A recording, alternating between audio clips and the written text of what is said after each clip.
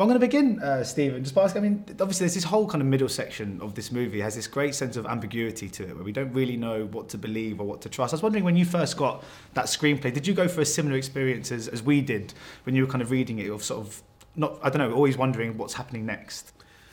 Well, I certainly felt like the longer you could keep this idea afloat that she may really have a problem, a psychological problem, that the more fun it would be for the audience. And in fact, in the early part of the edit, I felt it was too explicit that she was telling the truth, or that she was really having a psychological problem. And I showed it to a friend of mine, and he said, you know, if you made just a couple of changes in these early scenes, you'd really wonder for a lot longer, like, what is her problem? And so I agreed with him, and I went and sort of made the beginning of the movie more ambiguous so that you would ask this question. But I think part of the fun of movies like this is sort of wondering, like, where is this going? And how are they going to land this? Like, that's, for me, when I see a movie like this, the good versions of it, you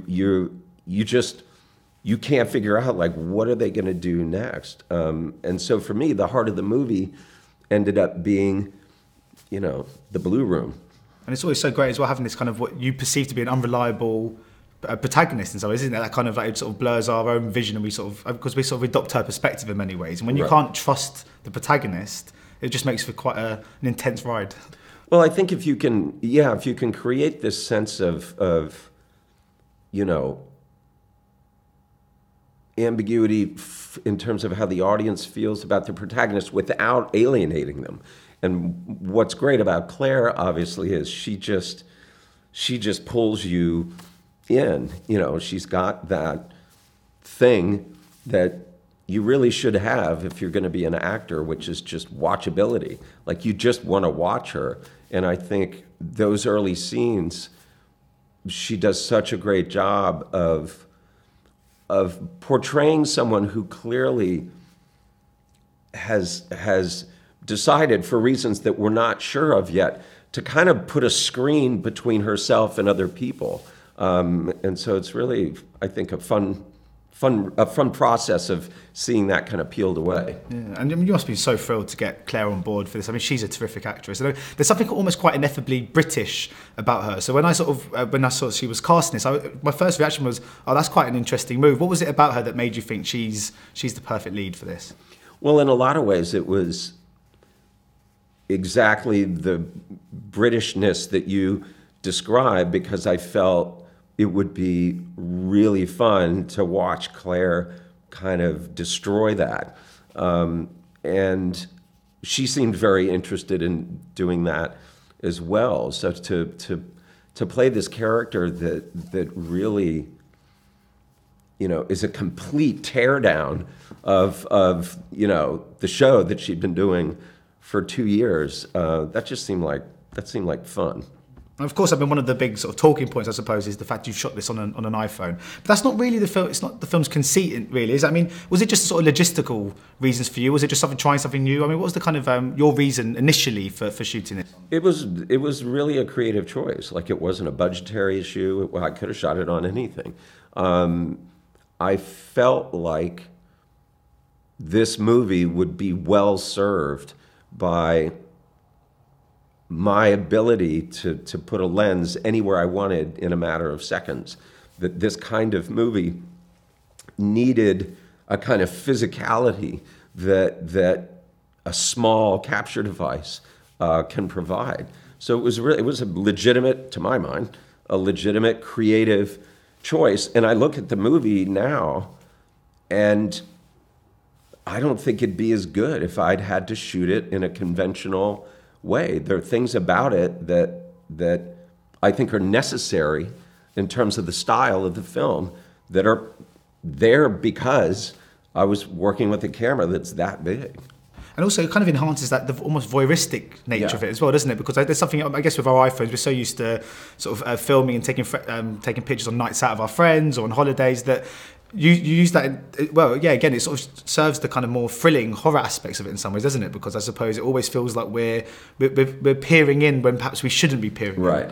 I think you're right. I think the familiarity of the aesthetic, even though I've manipulated the image to some extent to create, texture and contrast, but I think that familiarity creates without people maybe even knowing it consciously, a kind of intimacy, that again works really well for that piece. Were there any sort of new challenges though? Was there any? I mean, obviously there were loads of benefits, I'm sure, from using an iPhone. Was there anything that you had to kind of overcome, any stumbling blocks initially that you hadn't quite anticipated? On a technical level, the only issue really is, there are two maybe. One is because the phone is so light, it is very, very sensitive to vibration. So occasionally, literally to the point where I had a scene where Claire slams the phone down. I told her, you can't slam the phone down like that. It's shaking. Like, even though the camera was on this little tripod, like it was shaking the camera. The other thing is that currently, or at least when we were shooting the film, even though we were using sort of attached lenses to put on the phone, nobody's making extreme telephoto lenses for these cameras yet. So when I wanted to use like a 300 millimeter lens, I had to pull out a DSLR and shoot it with that. So other than that, I was pretty happy. I guess you've always got to have it on aeroplane mode as well. You can't risk getting a text in a Yeah, exactly. No, we had to, we pulled the SIM cards out of the phones. And because I was reading that you said you may never go back to traditional cameras. But I mean, is that? I'm not sure. Perhaps one day you would. I'm sure you wouldn't rule it out. But right. I mean, would you like to use iPhones again in the future? Is that the idea? Yeah, I'm planning to next week. It's just, it would be hard for me to give up all the things that I feel like I got. So I don't know. We'll see. This technology every 6 months changes, so we'll see what kind of cameras are available like this summer. Do you think the sort of nature of the respective project could dictate whether you use an iPhone? For example, even though it serves this film, Unsane, perfectly well, I mean, do you reckon you could shoot an Ocean's movie on an iPhone? Was it a bit too grand and a bit too big, I suppose, that would you feel you would need a bigger setup? No, I think that's a sort of, ideological lens that I don't really share.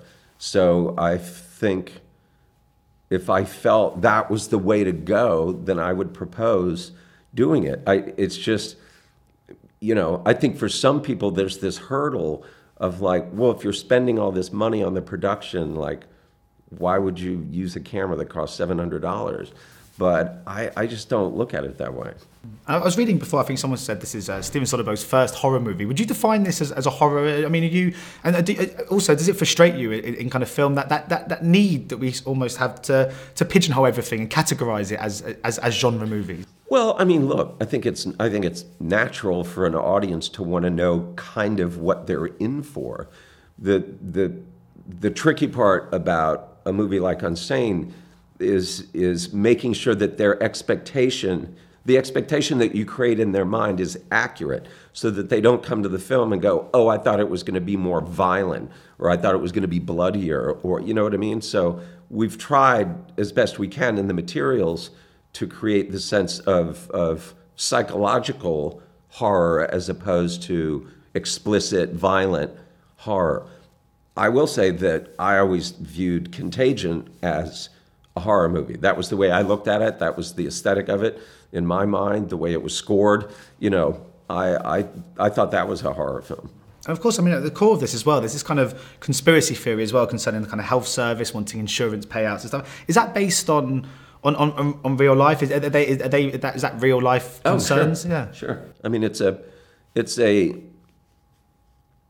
quasi-legitimate scam. You know what I mean? It's not illegal, but it's not entirely ethical. but it happens all the time. Because I mean, in some ways, I mean, this, and for example, say Logan Lucky as well. I mean, they can be they're quite affectionate in their depiction of American culture, but also can be quite critical at the same time. I was just wondering, what does it mean to be an American today? I mean, is there a sense of, is there a kind of a struggle for one's identity, I guess, in some ways, when it's a country at the moment that is, from the outside, it perceives to be going through something of a crisis. I mean, the president is quite a dangerous man at the moment, and obviously the mass shootings aren't slowing down. I mean, what does it mean for Americans at the moment to be American? It feels like we're in the middle of a pretty significant transition, in the sense that the foundational myths surrounding the country are sort of being challenged. I don't think that's necessarily a bad thing, but it can be kind of a scary thing to go through when you don't know where this is going to end up. I look at what's happening politically as an opportunity, for us to really analyze why we're in the situation we're in, and why this country sometimes has a tendency to repeat the same mistakes over and over. And then there's this whole, design flaw that existed from the beginning of the country, which was slavery, which then becomes sort of, institutionalized racism, that this country's never really addressed in a way that makes you feel that it's going to really change. So I find it terrifying but exciting right now to be an American and to be in the middle of this pretty seismic sequence of events. So maybe perhaps it could feel as though sometimes you need to experience quite terrible things to be able to go, how did we fall into those trappings? Well, in the recovery world, they call it bottoming out. So sometimes you wonder, maybe we need to, in order to evolve into another sort of state, maybe the country has to experience some form of bottoming out for people to kind of wake up and say, I think we need to change this, and then do something about it. It does feel like at the moment, it does feel quite like a real significant period in history. And also in the film industry. Of course, you sort of had a break of late. You've sort of come back into the industry at quite a remarkable time, really. These movements, they feel permanent. Do you feel like with the Time's Up and the Me Too movements that these are changes and these are things that are going to change that are permanent? Do you think that there's almost no going back from here on? Do you think that we are progressing sort of finally and because is this an actual change? Oh, I think so. I don't see any scenario in which people can get away with the kind of behavior, that led to the Me Too movement. I think that the equal pay for equal work issue is now part of every conversation that I have with agents and casting directors. So I do think we're going to see a secular change in these areas as opposed to just a cyclical change. I do think these are permanent evolutions. The question is, will it expand, beyond these sort of specific cultural issues into a larger discussion about, assholes. And across your career, have you experienced it firsthand to a point where, say, you've been working on a project where you've discovered, perhaps even afterwards, that there was a huge disparity in wages between the actresses and the actors, for example? I got Julia Roberts $20 million on Erin Brokovich, so I was present for what at the time was a pretty significant event in the history of women being paid to star in movies, and I was very happy to be a part of that. I think a lot of the responsibility, at the end of the day, everything is the director's fault, but I think a lot of the responsibility in those situations falls on the producer. What was confusing to me about the story that was circulating regarding All That Money Can Buy and this whole Mark Wahlberg, Michelle Williams reshoot thing is that obviously the producers knew and seemed to be okay with it. That's what was confusing to me. It's like, this wasn't a secret. You know what I mean? I don't know if Michelle knew, but, like, certainly the producers knew. Like, I would think somebody would have raised their hand, if only to say, hey, if this came out, it wouldn't look very good. And because about one film, you can almost guarantee that the women would be getting paid more. Obviously, is Ocean's 8, of course. What's it like? Because when you've directed obviously it was a remake of the original, but when you directed a sort of original movie and it has a kind of sequel further down the line, and you kind of have to watch it. Is it quite difficult sometimes to almost let go and to let someone else tell your story? Obviously the same happened with Magic Mike as well. Obviously you're always still very much involved, right? But is it still quite difficult to sort of let someone else take over the helm, I suppose? Not in this case, because Gary Ross had the idea. So I felt as a producer, very happy to kind of be the facilitator and the consigliere, to Gary. But it was like Gary's movie. And I thought he had a really smart idea, and this was a reason to sort of expand that universe. I think if the studio had come to me and said, like, we're going to do another Ocean's movie, like, and it's going to be female centric, I think my reaction to that would have been different. But the fact that it was a friend of mine, coming to me going, what do you think of this? I said, I think that sounds great. Do you feel quite refreshed after your break? Was it quite nice having just a bit of time to yourself before kind of getting back into the swing of things? Do you feel like in that time you, learn more about yourself as a director, perhaps? No. The break turned out to be like 2 months, so it wasn't as extended. Quite long for you. Yeah, but I was trying to be busy with other stuff. But I think any director who's rational will tell you one of the good things about this job is you're really starting from scratch every time. You may know a few things, you may have learned a few things, but at the end of the day, when you start on the first day of shooting a new film, you're at square one, and all the knowledge in the world doesn't mean you're going to be able to solve a problem that day. So, I like that. And of course, because you're teaming up with the Moonlight screenwriter, obviously for the next one, Terrell Arvin McCraney, and Andre Holland as well. And that's in, is it Flying Bird? What's it? High Flying Bird. High Flying Bird. Is that going to be, is that the one you're doing next when you said earlier you're going to be doing an iPhone? Yeah. Oh, cool. So what's that one all about then? It's about a sports agent who proposes a kind of restructuring of a sports league, and the idea is considered threatening, and so it's set over sort of Friday to a Monday, where he starts to put some things in motion, and external forces mobilize pretty quickly. So it's a really interesting piece. And you've had your sort of name attached to the Panama Papers movie for a while. Is that one still going ahead? Yeah, I hope to do it this fall. Oh. Yeah, because it's been discussed obviously for quite a while, but does it feel even more pertinent now being released in this kind of culture of fake news to delve into a kind of more the virtues of journalism and to look back at a time when it felt like it had so much significance? Well, the good news is that Scott Burns, who wrote the screenplay, was able to execute my one demand, which was no journalists in the movie.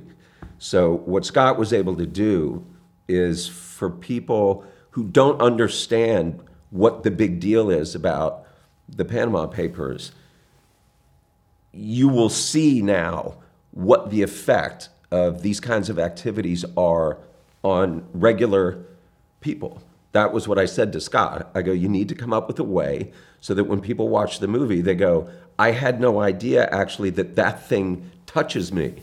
So that's what's exciting about it, is I think people will be stunned at how they actually are tied into this kind of behavior. Has that one got a title yet? Is it still under wraps? Not yet. No. Is it just Yeah. Because just very quickly, finally, because obviously with Logan Lucky and then Unsane and High Flying Bird and the Panama Papers one, it seems you're pretty busy at the moment, or is this just quite natural for you? But do you like just moving from project to project and just maintain that momentum? Yeah, I like to have them overlap a little bit. I tend to work with a lot of the same people. So usually while we're in the middle of one or finishing one, we've already started the conversation. We're having a little mini meeting on the set about the next one. So, yeah, I like